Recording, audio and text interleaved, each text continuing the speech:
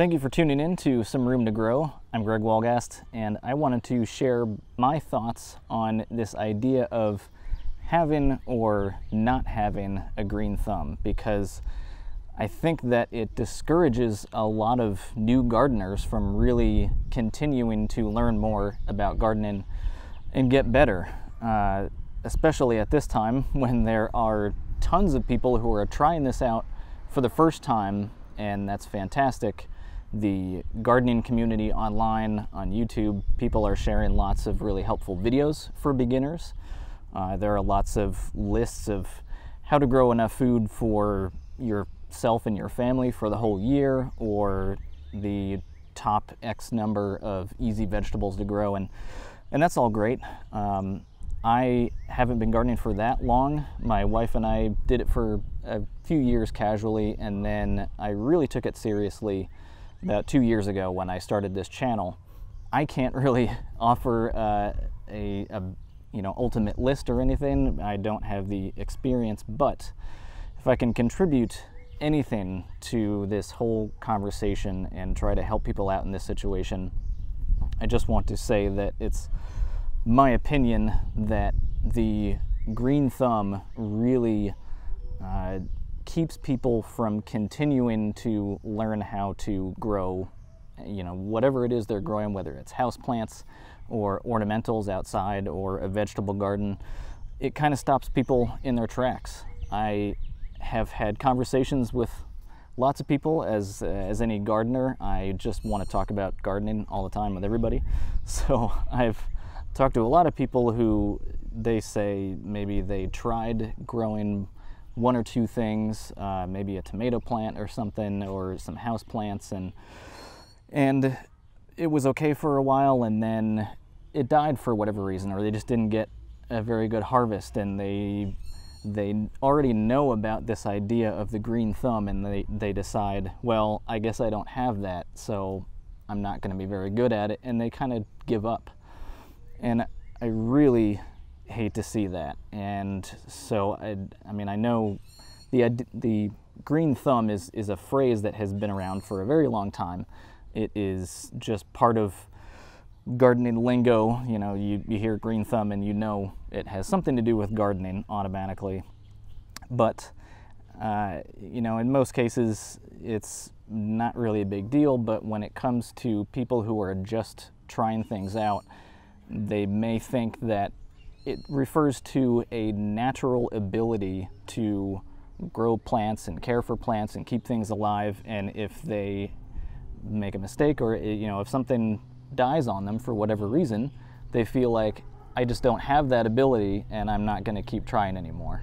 So the real tragedy when somebody says they don't think they have a green thumb, it's not that their plant wound up dying on them, but it's more that they have this stigma in their heads that it's supposed to be this natural ability and they don't have it, and so it stops them from continuing to learn and to become a better gardener. And so I always just try to be encouraging however I can. I haven't been growing that long. I have things die on me all the time, and sometimes it is my own fault, sometimes it's pests and diseases, and gardeners who've been growing for their entire lives have things die on them all the time too. It just happens. And so it's really just about that determination to get better.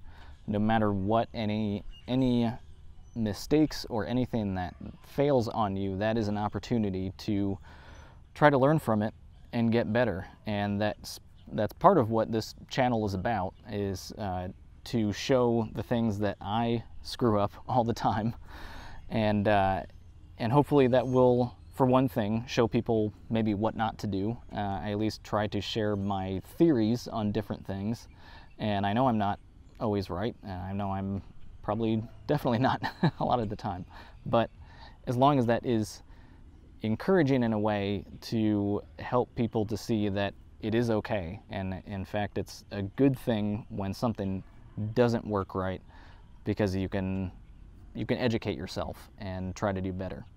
And there's so many good resources out there for you to learn these days. I mean, so much stuff here on YouTube. There's so many great channels with just amazing content, very helpful. I myself have over 50 videos now, which is pretty crazy.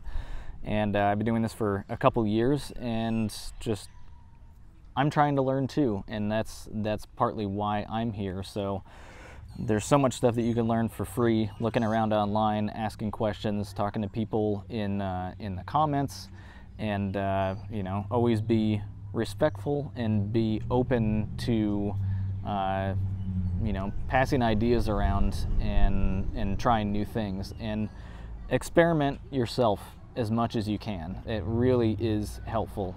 I know for some people the green thumb can refer more to somebody who just has been gardening for a very long time and they have that experience. It's something that they have developed over time. In that regard, I don't have a problem with that. It's just that most of the time when I hear it come up, it's somebody saying that they tried growing a couple things and they died, and so they don't have it. And so that's what I would like to see, that kind of go away more. I mean, I don't know if that is really possible, but this is my contribution to this whole situation, as there are so many people who are trying to get into this for the first time. I don't like to see people so easily giving up on something like this, because learning to grow your own food, or growing plants, growing anything, I think is one of the most rewarding things that you can do with you know, your physical health, mental health.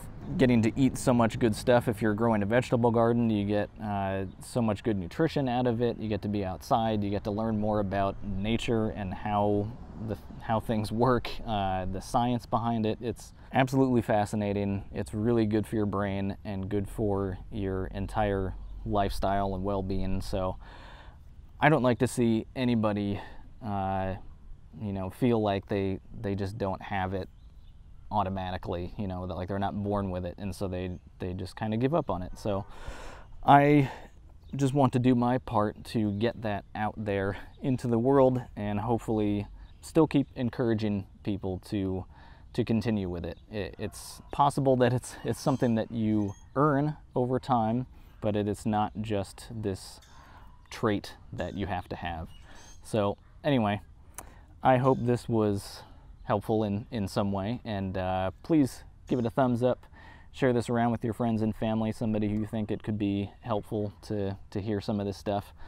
And be safe out there, take care of yourselves and each other, and I'll see you next week.